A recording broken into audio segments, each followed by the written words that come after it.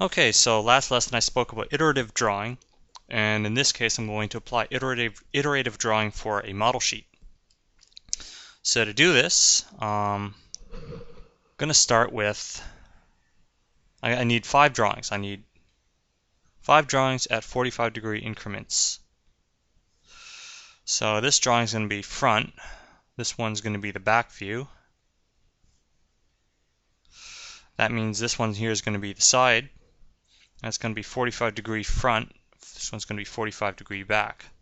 So 1, 2, 3, 4, 5. I'm going to draw Mike, our little Pembroke Welsh Corgi. So first things first is I got to figure out how tall do I want him to be in all of these drawings, and that's also the front quarters. If anything, I think I understand Mike best from this side. So that's how tall that is. That's the back quarter. And there. Okay. So I'm going to get myself one drawing of Mike from the side to get me started. Okay. And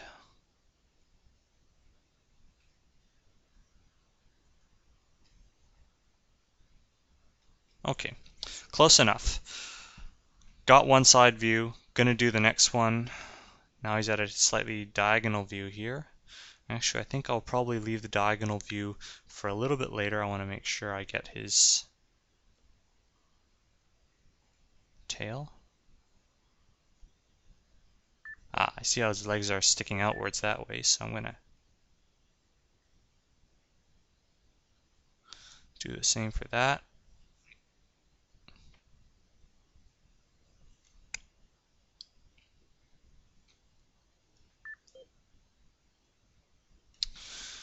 And then also for the front view,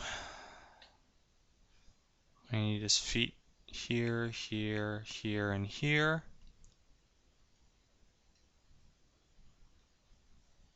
How tall is he? He's maybe about that tall. And okay. Good. Now I got to do the diagonal views. Not a problem. Just treat everything as a box.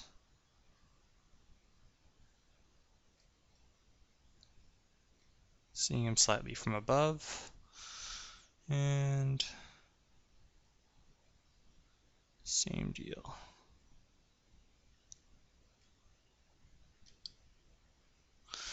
Okay, and now let's see the 3/4 back view. Treat everything as a box.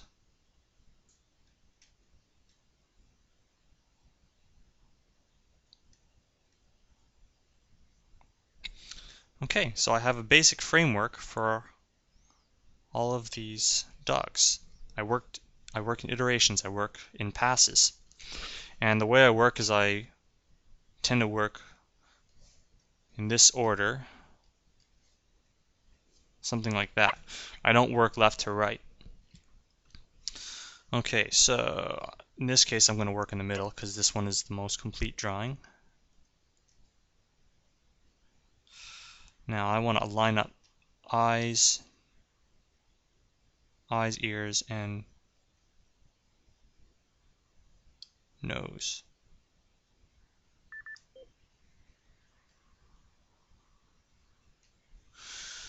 And I want to figure out how that works for this side here from the front.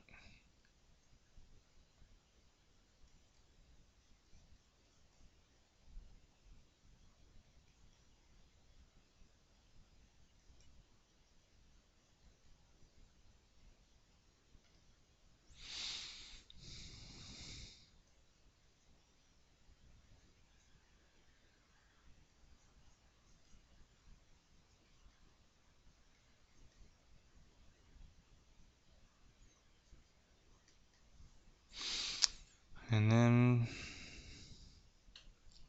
all right, the back view.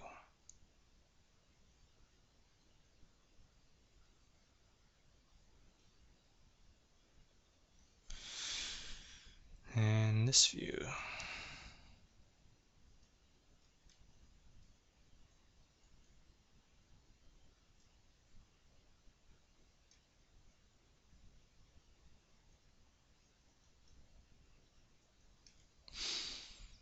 And finally this view.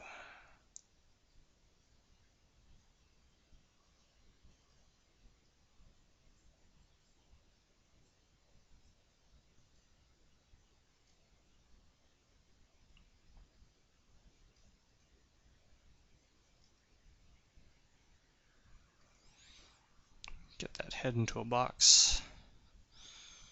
Okay, now we've got a bit of that fur that sticks out at the sides. So I'm going to figure out the bottom of the fur, the bottom edge.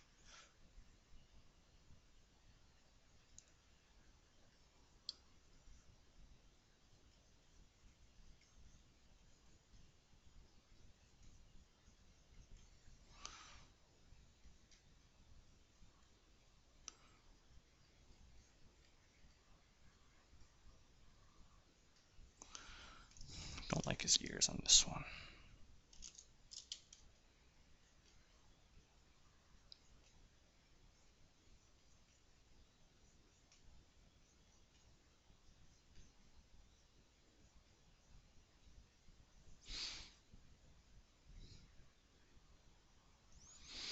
Okay, now the shoulders. Oh, those ones are pretty much already done.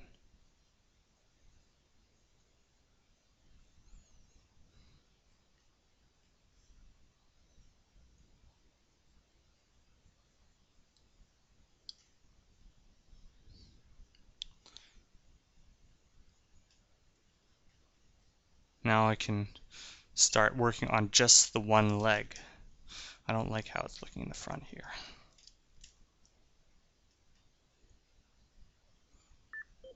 Because it needs to go out, then in, then out.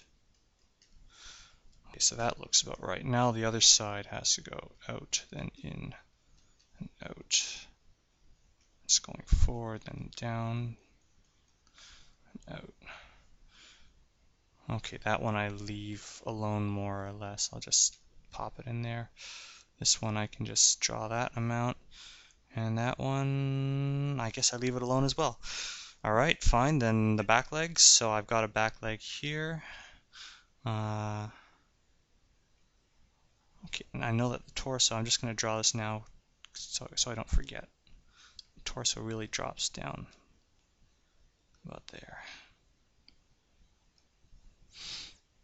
Okay, now that I've got that leg, I can do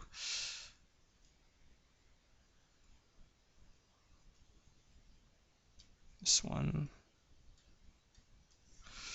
And then back leg there, leave that one alone. Now take this, carry that over. So what you're seeing is my ability to look at an object from one view, like this leg here, and see or imagine and draw what it looks like from a slightly rotated point of view. This is why I keep asking people, draw the box, draw the box, draw the goddamn box. Draw it, learn how to rotate the box, because everything you see is eventually digested into some box and then rotated. You want the magic trick? That's the magic trick. Learn how to work the fucking box. Please, pretty please, with a cherry on top.